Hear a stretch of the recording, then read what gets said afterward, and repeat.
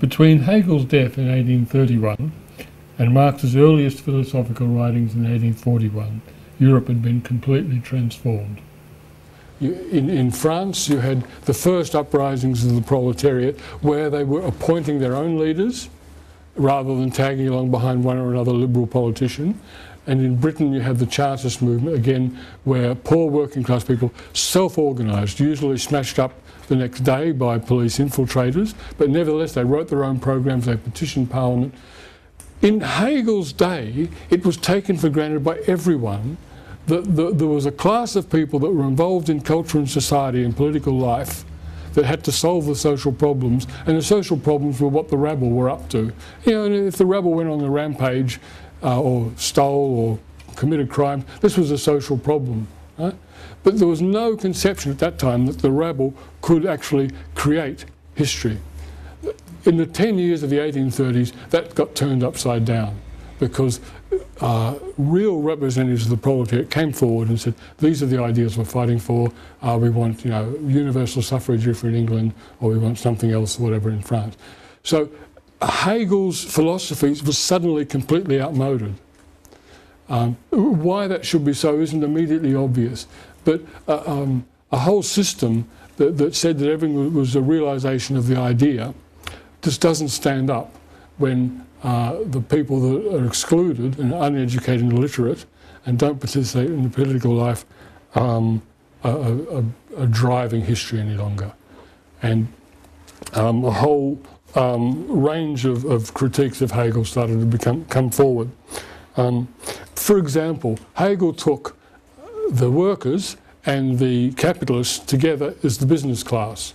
And in political life, the business class was represented, of course, by the wealthy business people.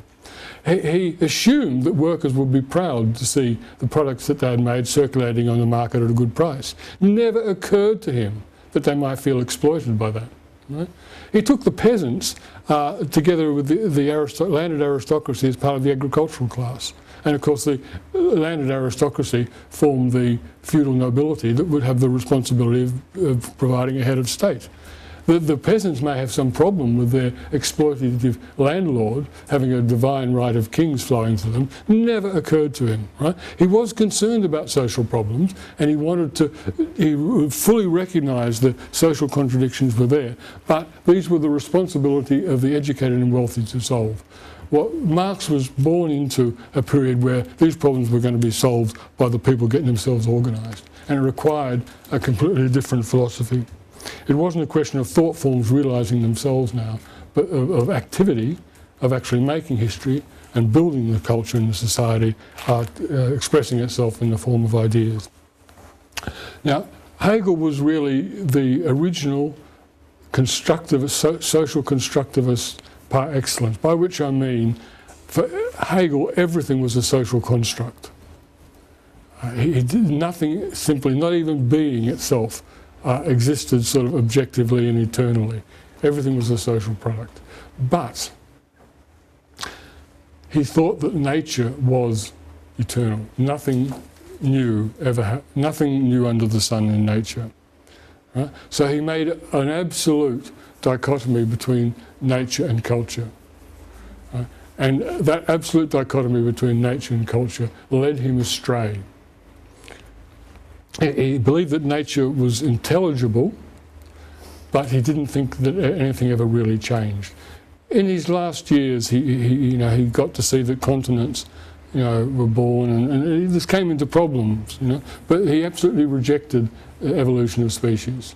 He didn't know Darwin, but he knew Lamarck, and he rejected it because nothing new happens in nature. What this meant was that he took the human body and the differences between the genders and the difference between the races and the different sort of physiognomy of the wealthy classes and the poor as given by nature, and that therefore he had to explain them as logically necessary. And this, in fact, leads to a complete justification of the status quo. It also, like almost every philosopher you'll come across, is driven by the necessity of building a system. And at a certain point, while a lot of the ideas I've talked about now are particularly characteristic of the young Hegel, later on the system with its arcane logical triads and so on, is all you see. And it became very rigid. Now, these kind of points were made by Marx. But I want to look at a series of specific texts by Marx to elaborate on this. The first one is, in fact, the Thesis on Feuerbach. The Thesis on Feuerbach wasn't published until after Marx's death. It was just some dot points he wrote on a scrap of paper. But for anyone that wants to study activity theory, they're profoundly important. I mean, I reread the Thesis on Feuerbach. It's about a page and a half, at least annually. And I'll go on reading it annually. It's just so rich. And I can only just touch on a few things here. But first, before we get to this, I want to ask where Marx would have got the concept of activity from, because in the Thesis on Feuerbach, the notion of activity looms very large. It's where it comes into our tradition of thinking. Activity begins firstly with Herder, who introduced it as a critique of Spinoza's mechanical concept of nature. He says, nature is active, striving, full of contradictions. Right? After Herder, Fichte, Johann Gottlieb Fichte, who was also a critic of Kant, he introduced the idea of activity in this sense to overcome the dichotomy between subject and object. Because Fichte pointed out that if I do something, right, an act, that is both subjective and objective. It's subjective because I've decided to do it and I do it, and don't have any activity other than a purposive activity. Someone delivered to, but it's also objective. Right? It's something that happens in the material world outside consciousness. If it doesn't, then you haven't had activity. Right? So what Fichte did is he built a theory of the ego as pure activity, and he reconstructed a whole theory of the world and politics and ethics and everything on the basis of the ego as pure activity. Then there was, after Fichte, a follower of Fichte, Moses Hess, who became known as an ultra-left communist and later a Zionist, not so ultra-left. But he was when Marx decided to get into communism, give up his study of Greek philosophy and become a communist, and he went to Paris, and Hess was the person that really introduced him to communism. And one of Hess's books is The Philosophy of the Deed, Philosophie der Tat. And Tat as deed is the same root as Tätigkeit, which is the German word for activity. So basically he says, look, the philosophy or the world isn't about so many beings, it's about doings. Right? We should, if we're going to be liberators, if we're going to be communists, we're going to be freedom, then our foundation is not what is, but doing things. Right? So Hess invited Marx to make activity the foundation of his philosophy. And this is where Thesis on Feuerbach comes from. Now, what you see in Thesis on Feuerbach is Marx emphasises activity. And straight off from Thesis 1, he says it's the idealists that have always emphasised the active side. And this distinction he makes here between what the idealists have done and what the materialists have done is really important. He says the materialists say men are products of their conditions, forgetting that it is human beings that make those conditions. He says what the materialists do in making human beings passive products of their circumstances is that they split society in two. You have the masses there who are products of their conditions, and then you have us teachers here, people who are in the know, who then can manipulate this. Right? But for the tasks of self-emancipation, that's clearly inadequate and reactionary. At the same time, you see he's using the concept of activity to critically appropriate Hegel's thinking. Right? Because instead of being a spirit which realises itself, and I mean I've not emphasised this in the way I've given you Hegel, because I want to give you a Hegel which is already, in a sense, ready for use in psychology. But instead of it being ideas that create or drive activity, in our thinking we can only reflect activity that's actually going on as individuals. We can grasp it. When we talk about our thinking, I mean their theoretical thought. Right? Of course, we're always thinking about what we're doing, but if we want to understand what's going on, we don't just think about ideas. We have to observe and watch and grasp the activity that's going on. And he says, in fact, that all mysteries find their rational solution in human practice and the comprehension of this practice. So the famous criticism that Marx makes of Feuerbach here is this. Feuerbach wrote a book called Essence of Christianity, in which he takes a series of concepts from the Christian religion, such as the Holy Family, and says, look, this is nothing but taking what exists here on earth and sticking it up in heaven for us all to admire, right? And so these people are doing something, so they imagine, well, God told us to do this. Right? It's not me that wants to, blow up your building. God told me to. It's in the Quran, whatever, or it's in the Bible, or whatever it is. Right? So Feuerbach thinks that by showing this, by exposing religion to be nothing more than a rationalisation of the way society is, that he's going to solve the problem. That people say, oh, I see, God's just a product of my mind, it's not real. Oh, damn, why didn't you tell me? And Marx says, you're joking. Religion is there for a reason. Ideas arise out of real social contradictions. If you want to liberate women, instead of marching around saying, liberate women, liberate women, liberate women, women are just as good as men, what about equal pay? And then women will have a choice, right? So you have to change the social conditions which give a rise to a particular contradiction or form of oppression by whatever means is available, which may include proposing ideas, right? And engaging in ideological critique. But when you can change the form of activity in which people are involved, then the ideas will form themselves. People will be able to observe. So for instance, if you want to teach children about science, start off by getting them involved in some scientific practice and thinking about what they're doing, and you're on the first step, right? Don't just lecture people on the general principles. So that's not scientific. Why not? Take people through the practice, and then so the mysteries are resolved first in human practice and then by the comprehension of that practice. Now in those 11 points, I can't deliver them to you here, but please take your time and go over them. Now, around about the same time, Marx and Engels together wrote a vast manuscript, which is really for the purpose of self-clarification, consigned, as they said, to the rats, and never published. There's one paragraph which I find very informative. The premises from which we begin are not arbitrary ones, not dogmas, but real premises from which abstraction can be made only in the imagination. They are the real individuals, their activity, and the material conditions under which they live, both those they find already existing and those produced by their activity. These premises can thus be verified in a purely empirical way. So these are the foundations of any social science, cultural historical activity theory included. I'll just recapitulate these.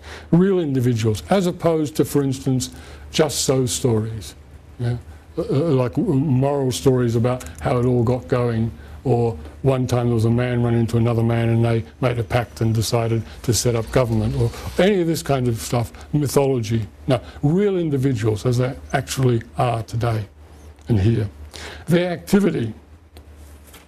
Here I think we're just talking about a generalised conception of activity. And material conditions. Material conditions should be understood here very generally, not restricted as it is for some people to productive activity or economic activity. It includes the available language, includes the land, includes buildings, machinery, the condition of the human body itself. Material condition includes human bodies. If the people are all filled with disease and starving, there are limits to what you can do culturally. And Marx basically says this is all we're going to assume. And we want to appropriate from Hegel and Goethe, Herder, this our approach to understanding the whole, Our premises will just be individuals, real individuals, their actual activity, and the material conditions under which they work. They're the only assumptions. No assumption about laws of history. No mention of laws of history. No mention of laws of nature, or dialectics of nature. No mention of capitalism here. There's premises, that's where I start from. And they're very general premises, and just as good for cultural psychology today as they were for Marx in 1845. We have a bit of discussion on that. Can people see the connection between this and the way I've explained Hegel? Yeah? Marx doesn't write philosophy really. The little bits of philosophy that we get are usually things that have been dug out of his drawer after he died, such as the ones we're looking at just now. So we don't really know for sure where he gets things, but we know he was an aficionado of Hegel before he left home. You know? So you have the mediation here. Yep. But Relationships. Yeah, they're all mediating each other. Individuals, yeah, the individuals are mediating material conditions and activity by actually doing them, overcoming the barriers in the material conditions and finding an activity which is viable, etc. Material conditions are there in order to allow people to do those things which they're doing. So again, it's he's restoring in a way that's quite explicit Hegel's idea of a formation of consciousness, but it's not a formation of consciousness. I mean, give us a break, you know. These are real people actually doing things in material conditions. So he's stripped away a lot of that stuff that made Hegel, certainly to us today, quite inaccessible. Well, I have to say, in the 1830s and 40s, in Germany, people knew exactly what Hegel was about.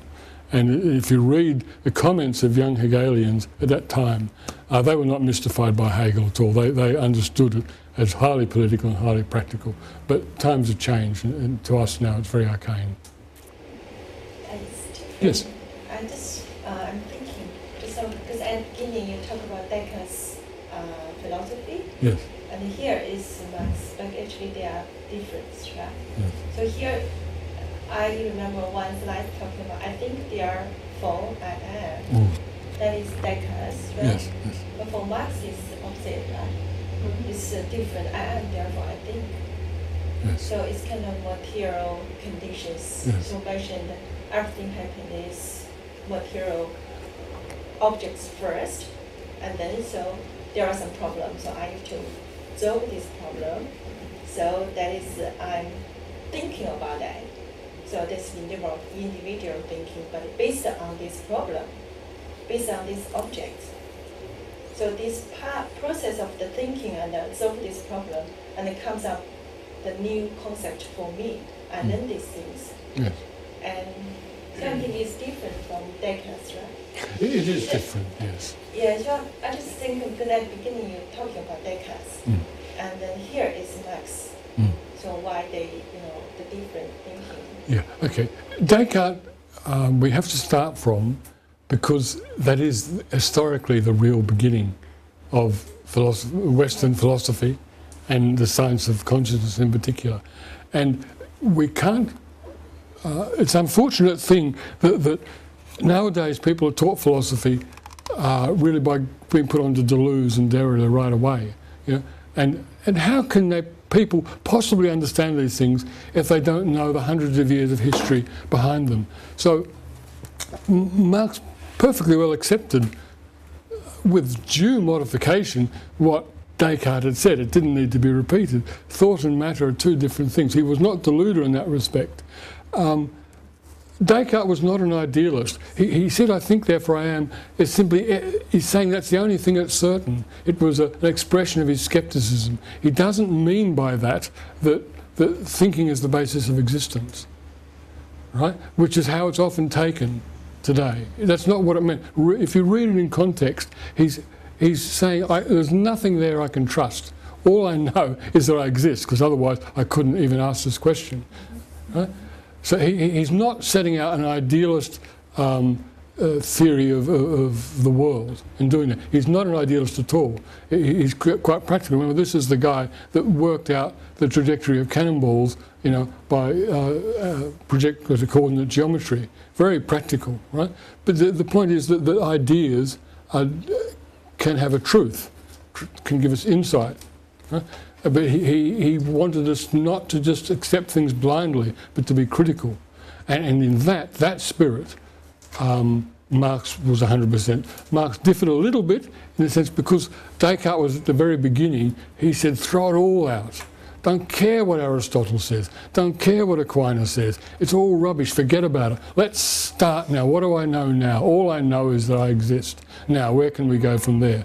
Now, a couple of hundred years down the road, Marx is a little bit the same in terms he's going right back to the beginning of communist theory and rethinking things through, but at the same time he's able to draw upon a couple of hundred years of development of philosophy and social thinking before him. He's gone to Paris, he's talked to people like Moses Hess, he's talked to the French socialist utopians, he's talked to Proudhon and Bakunin, right? He's very much aware that the individual doesn't just create an idea out of nothing, but ideas exist in society, and through participation in social practices you develop your ideas, right? So that's a difference. Is that okay? But I think if we just start off with that, you have people who will easily get the idea that you know, thinking doesn't involve the head, right? Because Marx doesn't talk about that. He took it for granted. Right? Descartes led us down a wrong alley by posing the problem of knowledge as a problem of ontology. But there's still a basic true thought in what he said, and that true thought is sublated into everything that happened afterwards. But Goethe, through the mouthpiece of Faust, says, "Im Anfang war der Tat," in the beginning was the deed, right? Which picks up on the point you're making. Yeah, you do something first and then see what happens. Yeah? Understand what you did, yeah? Human practice and the comprehension of that practice.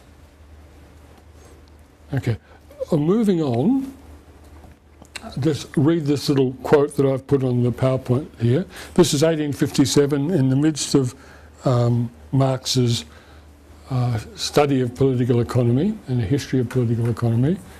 He says, "The concrete is the concentration of many determinations. It appears in the process of thinking, therefore, as a process of concentration as a result, not as a point of departure, even though it is the point of departure in reality."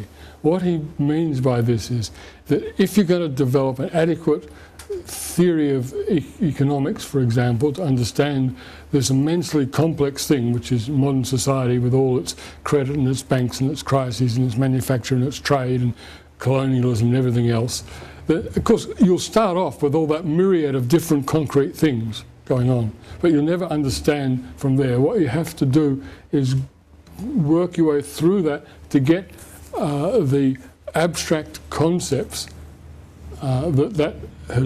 that society, that form of life has generated to understand itself, and you have to identify those abstract concepts and then work your way from those abstract concepts and reconstruct in thought the concrete reality that you see before you. Now, that concrete reality, with all the myriad of different activities and a flow of sense impressions, isn't constructed out of concepts. In the process of theorising it, though, you have to begin with the abstract which has been produced by historical development of that form of life, and then you reconstruct it, because you can apprehend a complex process like modern society in all its diversity only through thoughts, that is to say concepts. So you have to first identify the abstract concepts, and you don't pull these abstract concepts out of a book or your head or somewhere, or think you do. but they are generated by the object itself. So in order to understand the form of life, you have to, you know, if you want to understand some, say, foreign form of life, you don't begin with a dictionary of anthropology and say, okay, T for tribal, here we are, here's what. Now, you have to find the ideas that that form of life itself produces and then reconstruct all the diversity of actual life that's going on there in terms of those concepts. Does that make sense? And that's often referred to as the ascent from the abstract to the concrete. So you get to the abstract idea, sort through, find the abstract ideas, and then you ascend to the concrete again.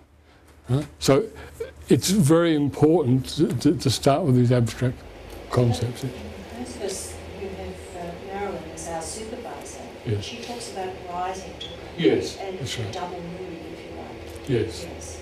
Yeah. Which is exactly what That's what she's talking about, and it's section 3 of the introduction to the Grundrisse. Right? It's in the sections called the method of political economy. Okay, the move from the concrete to the abstract. That's a real process of development of the science itself. Marx points out that the concept of exchange value was known to Aristotle. Right? But in Aristotle's time, because you didn't have a developed capitalist economy, exchange value was just an abstract and rather meaningless and secondary concept. It didn't seem to have anything to it. But by the time you get to Marx's day, with the development of colonialism and trade and so on, that concept of exchange value has become extremely rich. It's been the subject, for instance, of study by Adam Smith, Ricardo, and a whole range of other political economists. So in starting with, this is still an abstract concept like exchange value, but it's the development of activity itself has enriched that abstract concept. So it's possible to draw out of that a lot more than was possible for Aristotle, who could just see abstract thing, exchange value. Right, so this is again a way Marx is showing that the thinking process isn't just something that is the product either of mind in some objective generality or of a subjective human being. The development of abstractions is a process that goes on in the world itself. Abstract ideas reflect the existence of abstract forms of activity. Abstract forms of activity that can have many different meanings, but for instance, unless you have theoreticians able to pull out an idea like exchange value and discuss it and look at it or something, then you won't have that. Now, I'm going to go back one page here. In the preface, the first preface to Capital, Marx is quite explicit. He says every beginning is difficult, and for 2,000 years people have tried to understand this thing, say economics, and have failed. And then in a direct allusion to Hegel and Goethe, he says, but in bourgeois society, the commodity form of the product of labour, or the value form of the commodity, is the economic cell form.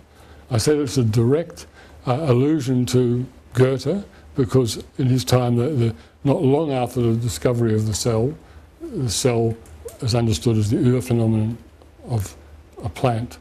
Right? So he's saying that in the exchange of commodities, you have what Goethe called the Urphenomenon, what Hegel called the concept of bourgeois society. Bourgeois society, Bürgerliche Gesellschaft, sometimes translated as civil society, means all that part of life which is around business and production and trade and so on, apart from family and the state. Not that they're separate, but it's referring to a specific form of life, which is capitalist life.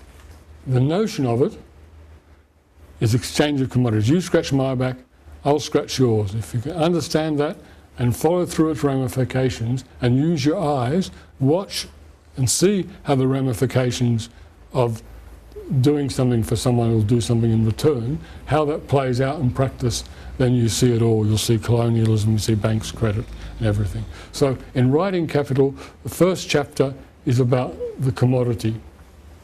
Now, he regretted the fact that none of his friends could understand it. They were very frustrated, and he had several goes round to write that first chapter over a period of about 6 years, and people couldn't grasp it.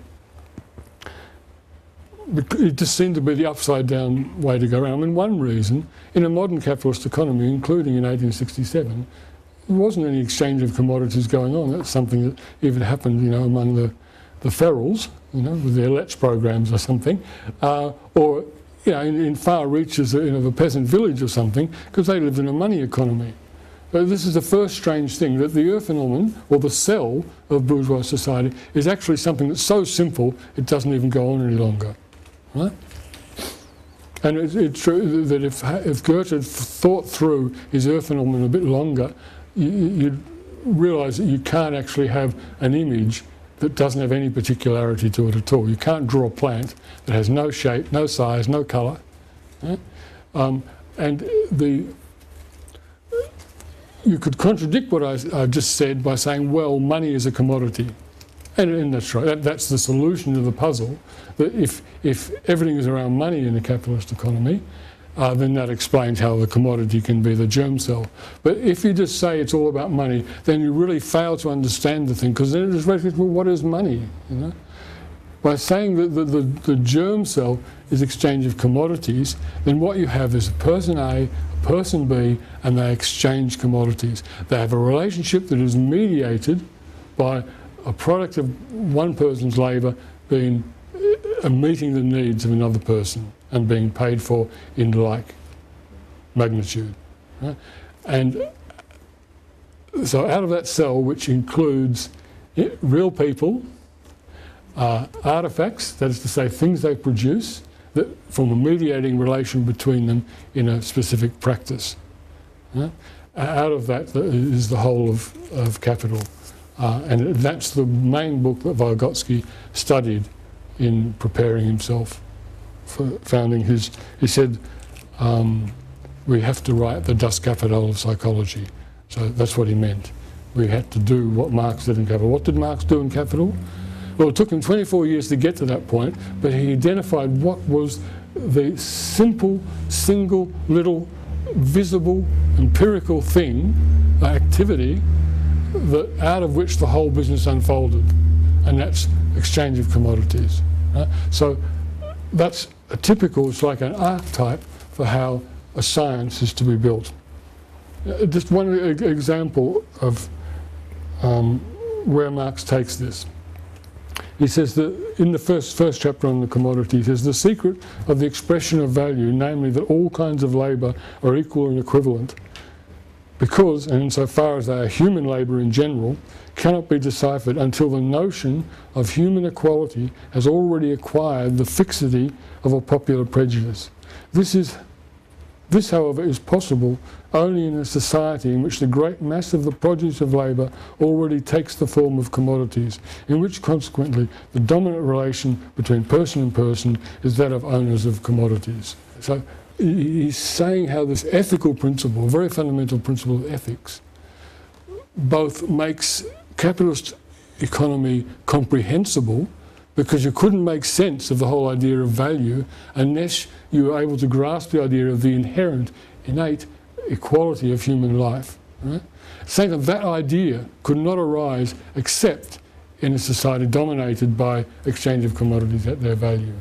So this reflects, I think, very profoundly how Marx is able to take out of a very simple cell, the exchange of commodities, some very profound insights. One of the other things, one of the few explicit ventures into psychology that Marx has is this concept of fetishism. He says that when people are parted from the product of labour and it goes onto the market, it appears to acquire human power. It has like a power and path of its own, and it dominates. I mean, working class people produce wealth, but they are enslaved by that wealth. They have created a rod for their own back. And that unless people are scientifically reflective, and I mean, probably that's the majority of cases today to some degree, but normally, if people don't think deeply about what's going on in their lives, they tend to impute human powers into objects, right? Like such as a $100 bill. And goes, this is great, this will do this and that for me. Right? So this is, he calls it a fetish because, of course, it's a direct allusion to religious societies where icons and crosses and various things are imbued with spiritual power. In a capitalist economy, we imbue spiritual power in things. We allow them to tell us what we should do in our lives, and we give them great power.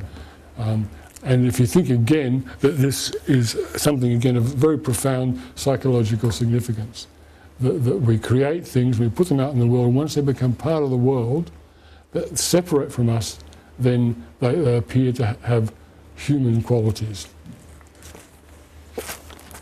We'll just have a bit of a talk about that, and then I'll finish up. You okay with this?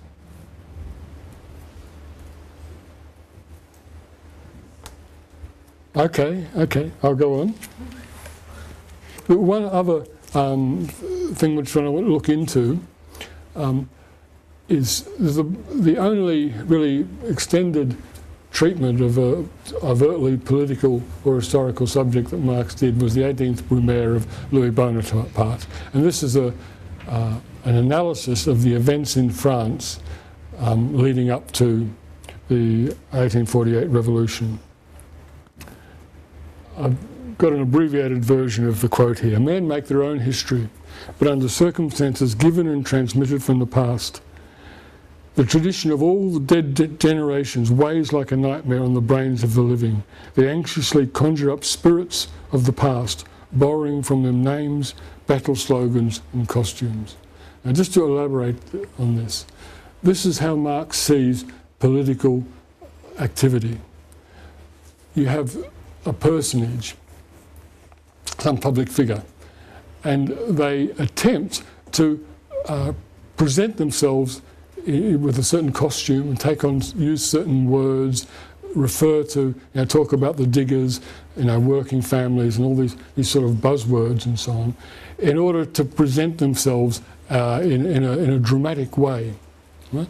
So they draw on a whole stock of existing narratives and attempt to cast themselves into one of the roles in this narrative. Then the general public around witness that, and they, according to a number of factors, they can identify that and decide to participate in that drama and vote for them, go along with them, throw stones at immigrants or whatever it is that the person's asking them to do. So this is interesting because although Marx goes on in this talk to talk about different layers of French society and what they did, when you look at it, it's something like about 20 different groups that he talks about. He talks about young people and old people, about small peasants and artisans and the liberal politicians and the radicals. And so the groupings of people that participated in those revolutionary struggles are very diverse. Marx was not someone that believed that just because of your relation to the means of production, to use a good old orthodox cliche, that therefore determined your ideas and your political trajectory. If you're a wage worker, then you're going to be a socialist. This is something utterly foreign to Marx. Marx, although he didn't build a whole theory and give us a dust capital of politics. Right? We just have to go on what few things he did right. The word semiotics didn't exist in those days. Right? It seems to me, though, that Marx's ideas of social life were very much semiotic ones, and that the tendency to somehow corral Marx into some kind of economic determinism was very mistaken. It was mistaken then, it was not based on these works, and it will be ridiculously mistaken now. Economics, of course, is a principal and important part of all our activity. One must eat first before you can play music. Right? But political life is determined in this complex semiotic way, and the semiosis of economic life, the creation of products of labour which then enter on into the market, is just one aspect of that semiotic regulation of social life. Okay, we've got a good 10 minutes.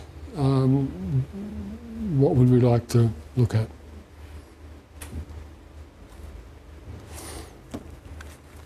While we're thinking about it, I've concentrated on the origins of cultural historical activity theory in the German Romanticism and classical German philosophy. But I don't want to give the impression that that's the only source of cultural historical activity theory and Vygotsky's ideas. So this diagram here, which you can find on the internet, gives you some idea of the diversity of sources. In addition to the German philosophy, you had also a great school of linguistics and hermeneutics in Russia, which also had its origins in German classicism, Wilhelm von Humboldt and Herder and Schleiermacher. But it was a very strong tradition, very powerful, and that's really where Vygotsky got his initial training, Gustav Speth, and a follower of Botebna. So linguistics is a part of it. Another important source is American pragmatism. There was direct contact between Vygotsky and the Americans. I've mentioned Mead already, with his interpretation of Hegel. Peirce, fantastic, semiotics and pragmatism. And William James, in his very first recorded intervention, Vygotsky quotes James as a social behaviourist, as a counter to the dominant physiological behaviourism in Russia at the time. Also, French sociology, very powerful tradition beginning with Rousseau, Durkheim, Henri Bergson and others, the anthropologists such as Marcel Mauss, who also can trace themselves back to Herder's work, and also German science here, including the Gestaltists, but people like Wilhelm Wundt, and those great tradition of German science, particularly from the latter part of the 19th century, which looked into the physiology of human nervous system and so on, and they trained James, for instance. There's a direct connection between them and the Americans as well. So they're the main influences, but the German philosophy that I've introduced you to is historically the first and really important, but there are other sources: the Americans, the French, German science, Russian linguistics and hermeneutics particularly. Okay, any other questions, please? Challenge me. Yes? I just feel that it's really helpful to know about German's philosophy and also the history as well, and then to help us to understand Vygotsky cultural historical theory. Yeah, it's really helpful. Yeah, and especially to part of the different period, historical period, to see different philosophy and to understand Vygotsky periods. It's very helpful. Vygotsky himself says it's no good just to look at the finished product. Yeah, you have to see the whole process by which you arrive. For me, I only discovered Herder really about 6 months ago, and I couldn't believe what I was reading. You know, he said 1770 something, and he's writing "Thinking is working with symbols." You know, a Schwerpunkt, which is now known as the leading activity. Yeah, the latest sort of discovery of activity theory, you know, today. And there, he was writing about this in 1780 or something. You know, and then how can I put it? When you know, you see the connection there with the concept of activity.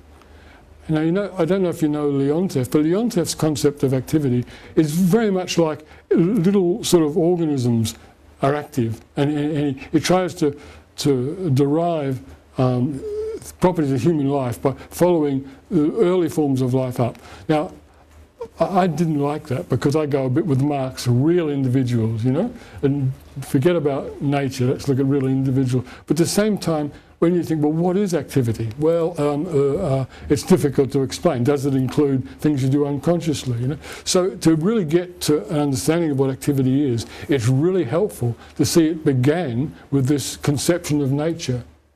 Yeah? And nature is active, full of contradiction, striving, opposing forces. Just a very generalised concept then. And so in a sense, Leontief's concept of activity, where he introduces it from organic nature, and of course goes through in Leontief's work a sharp change when he gets to human life, because things are mediated by artefacts. Right? So that's when you go from Goethe to Hegel, and Hegel is the big break there is, instead of seeing humanity and nature as the basic polarity, he's looking at human beings in our own nature, yeah? In our culture. So I agree. It's been a wonderful learning process for me when I've discovered the history behind these ideas. But initially you just have to take them. It's very nice, useful, because like Hegel's work and also Spinoza's work, it's really hard to understand for us. For me, when we're reading some their articles, it's really hard to understand. It is hard to understand. To have it here, to have it with us. Yeah. Look, I'm not in a position to do research programs with childhood learning or anything. I'm just not able to do that. My circumstances have never. That kind of thing is ruled out for me. But I do have the opportunity to sit at home and sweat, sometimes week after week, with some arcane bit of ancient German theory, and crack it, and then I can say, hey, look, this is what he was talking about. Yeah. But I still have a question on concepts. Yes. Because in the triangle things, it's particular, individual, and universal. Yes. For the concept is we're talking about individual to think or pick up the particular idea of universal. Yes. So that is part of explanation of this triangle. Well, the individual, universal, particular relationship is a very abstract and general one, and you can realise it in a lot of different ways, right? The thing is, unlike Descartes, Hegel didn't proceed on the basis of ideas and matter, right? He basically said, well, who cares, about that? We understand what to do with those things that are part of our culture, right? Therefore, sorry, I'm just trying to get back to why I'm saying that. So when we look at individual, one moment he's talking about an individual thing that you're categorising as a pine tree, for instance, that you're subsuming under some universal pine tree. The next moment you're looking at an idea, right? An individual thought, right? like my thought of a pine tree. And Hegel's not making that distinction. He's not distinguishing your thought of something and the thing itself, because all that we do with our thoughts is we constitute and reflect the things in the world we live. Which, a pine tree is a pine tree in a sense because we say so, yeah? And we plant them in plantations, and we associate them with forests and goblins, and like even the moon, which is nowhere near the Earth, is only the moon because it figures in our romances, our concepts of things rotating around the centre, right? So he's not concerned with some dichotomy between an idea and a thing. Right? He takes it that the world we live in is what is given to us in our thought. His psychology, actually, when he eventually gets to psychology, is only concerned with the formation of individuality. He takes it for granted that, normally speaking, all the people working in a particular culture have ideas which are part and parcel with the world of things and activities that they live in. And he doesn't pose any kind of problematic contradiction between them. So when we're looking at individual, universal in particular, he presents it as a logical triad, a syllogism. Right? The classic is all men are mortal, Socrates is immortal, is a man, therefore Socrates is mortal. Right? And you can analyse that in terms of individual, universal in particular. And that's how he presents it. Right? It's quite mysterious. But the point is that he sees that logical relationship as the same as relationships between people and things and whatever in the world we live in. And he makes life very difficult because he doesn't spell that out. Fortunately, he wrote things when he was much younger where it's easier to see what he's talking about. Right? So that enables us to decode some of his later work, which is very arcane. But with individual universals in particular, I can give you an example. You know, like here's a lectern, individual lectern under the universal given by the word lectern, because I stand in front of it and leave my notes on it, basically. Right? Because I engage in a lectern-like practice with it. And if you turn the table on its end, and I'd been able to do the same thing, that would have been the lectern. Right. But at the same time, I could take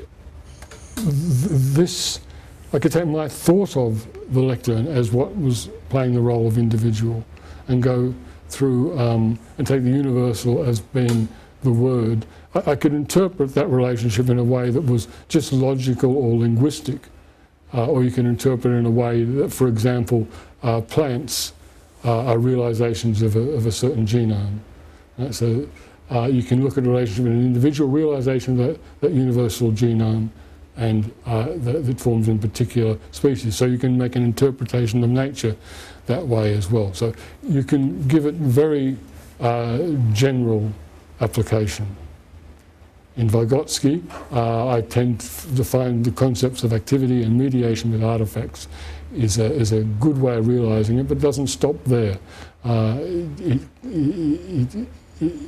If you want to work out how some distinction is realized, is mediated, then it'll be some variation on the individual universal particular relationship. Although that's very sort of fuzzy and difficult to get your hands on, that kind of thought, the other side of that is when you can connect to it, it opens up a whole range of different types of reflection and investigation. Because one of the things that Goethe and this whole tradition, including Marx and Vygotsky and everything, is very dedicated to is not dividing everything into silos and disciplines. Right? All the people that I've mentioned in the talk today were multidisciplinary people. You know? Goethe, poet, natural scientist, administrator, traveller, you know, Herder, philosopher of history, a theologian, everything. Marx, of course, a communist, a philosopher, avid interest in every branch of science, and Vygotsky continued studying medicine, all the things. All the time he was doing psychology as well, arts criticism, continuing activity. And this determination always to grasp things as a whole naturally requires you to have this kind of gestaltist analysis of each individual problem you look at. Okay, I think I'm about exhausted. Thank you very much.